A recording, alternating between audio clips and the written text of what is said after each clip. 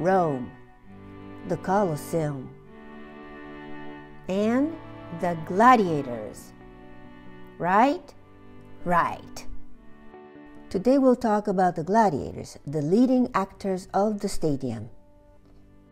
First of all, don't think they organized only gladiatorial combats at the Colosseum. Roman calendar was full of ludus days, days dedicated to festivals, games, and shows. On these ludus days, emperors and senators would organize theater events, parades, chariot races, animal shows, and gladiator matches. As the poet Juvenal have said, bread and circuses guarantee food and entertainment to keep people happy. Even here in the Colosseum, varieties of shows were represented, but the two most popular ones were Venationes, the beast hunting, and the Munera, gladiator matches. Usually on a game day, they'd organize Venationes in the morning and after lunch, gladiator matches. For Venationes, they brought all sorts of animals here to display, to hunt, and even to kill. These animals were lions, tigers, bears, ostriches, boars, deer, goats, leopards, crocodiles, camels, elephants, hippopotamus, rhinoceros, and the list goes on.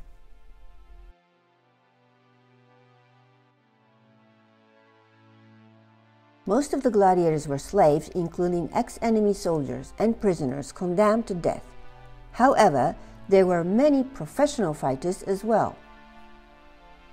Ambitious boys with humble origins would choose to be trained to become a strong gladiator, hoping to be popular and rich.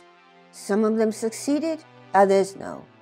The popular fighters even had fan clubs, and they were treated as celebrities. But didn't they die all the time? Well, occasionally yes, but many of the times no. There were different rules. Some games ended up with deaths, others no. This depended on the organizer, the sponsor, the editor. There were rules for the combats, and they even had referees. Before the matches, all the armor were checked to avoid any kind of cheating. Each gladiator belonged to a specific type, with specific armor, therefore fight styles. Here are some popular ones. Murmillo, a short greave on a leg, tall shield, arm guard, brimmed helmet, and the gladius, a short sword. Hoplomachus, with the brimmed helmet, small round shield, both gladius and a spear. He had both legs wrapped with pair of long greaves and an arm guard. Retiarius, the net fighter.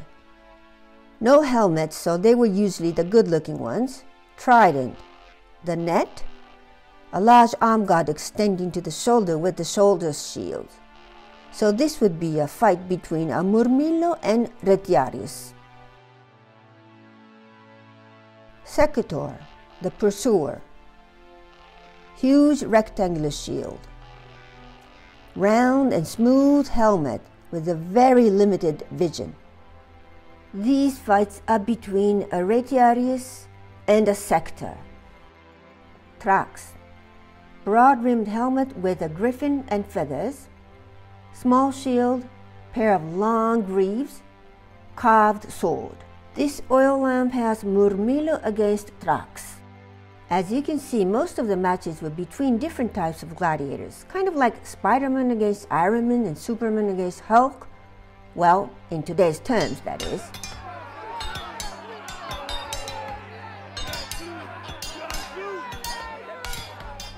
Imagine, after the games, fans satisfied and heading home with these lamps as souvenir.